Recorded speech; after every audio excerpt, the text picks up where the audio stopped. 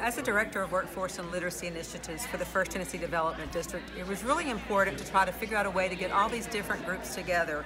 We have the post-secondaries working with K-12, business and industry and government.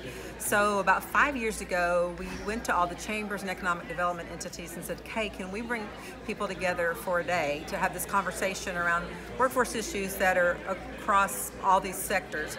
And the answer was yes. So every year we bring about 200 people together and we have conversation about issues of common concern. So today we had people talking about work-based learning experiences and internships.